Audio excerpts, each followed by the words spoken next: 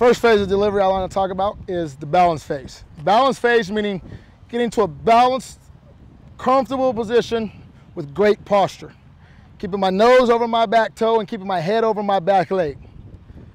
Staying over the rubber, get a 45-degree turn, making sure I'm pivoting my foot in the rubber. Notice my eyes are staying on my catcher when I do this. I'm not looking down at my feet, trying to see how to place my feet. In the last minute, I pick up my target. Always keep your eyes on your catcher.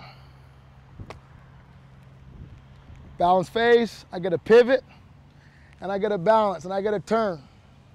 Notice my posture, my spine alignment, my spine angle is upright. It's not back here. It's not leaning here. Good balance, good posture, first part of the phase of the delivery. I want to focus on being able to put my back pocket right on my catcher. I want to make sure my front hip is closed, my knee, my ankle, and my shoulder. 4 points. If I were to put a point here, point here, point here, point here, those stay locked en route to my target. Now my balance position here takes me into my stride phase. I have an imaginary string from my knee to my glove. For your younger kids, you want to think string puppet. If my knee goes down, my hands follow. Same time. You want rhythm, timing, hand separation. So when my leg goes down, my gloves follow. I want to cover up my back leg. That gets me back on target on my center line, straight to my catcher. Balance, stride, towards my target. Notice my weight is back. It's not forward. My glove's not flying open. My elbow's not below my shoulder. Balance, stride, throw. Find a good, comfortable rhythm, timing sequence that works for you, hand separation. What you're looking for is the arm to be up in a powerful position by the time your front foot hits the ground.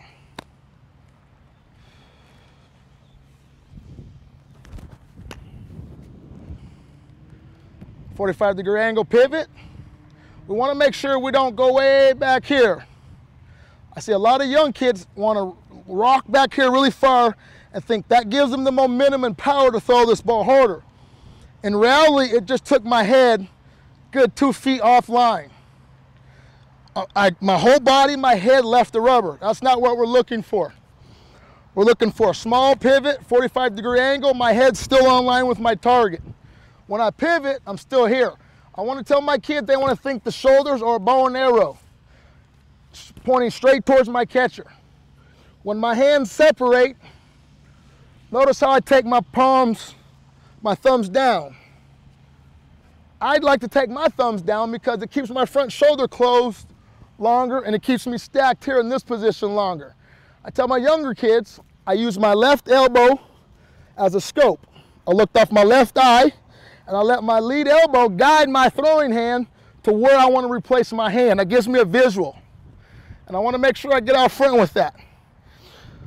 Always keeping the wrist back behind the ball, staying through the baseball, getting good wrist snap, good fingers. A good wrist snap makes a good pitcher out front. Balance. Start my separation. Stride. Like to keep my glove up in front of my face. Now, you're going to see this a lot. A lot of guys like to go this way. Notice that my elbow's behind my shoulder now, and I'm already starting to open. My belly button's almost on my catcher right now. I got to rewind this. At this point, I should still be here. Remember the 4 points we talked about.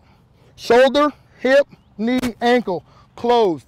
At foot strike, those 4 points must remain locked. When I feel those 4 points hit, then I get to unlock. It's a tuck. I like to tuck my elbow to my hip, my glove to my armpit.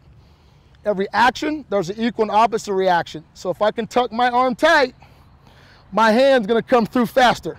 For my younger kids that I talk to, I like to talk to them about the crash test dummy commercials. If the car hits the wall and the dummy's not wearing a seatbelt, the dummy flies through the windshield.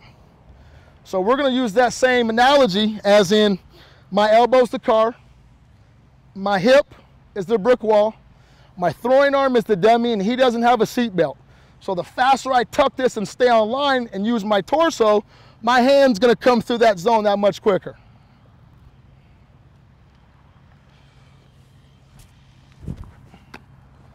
Now let's talk about delayed shoulder rotation. Delayed shoulder rotation means my front shoulder stays closed as long as possible. I want to let my core and my arm work together with my lower half and my back hip. Get to my balance point, I get to here.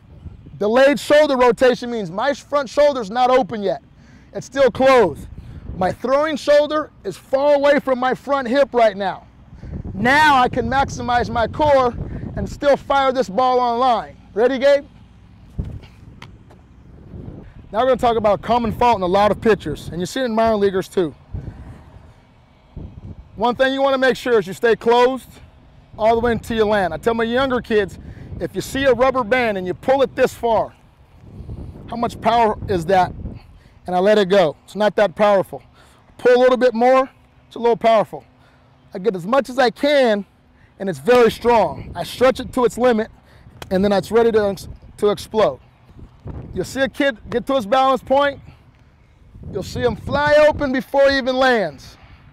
Remember, now my belly's already on my target. My front shoulder's facing towards first base. My arm's away from my head. I'm gonna have release point issues. I just lost command. I just lost velocity. And I put a lot of wear and tear on my elbow and my shoulder. That's a red flag in the delivery, but it's very fixable. There's a lot of drills to fix that. I'll show you one more time.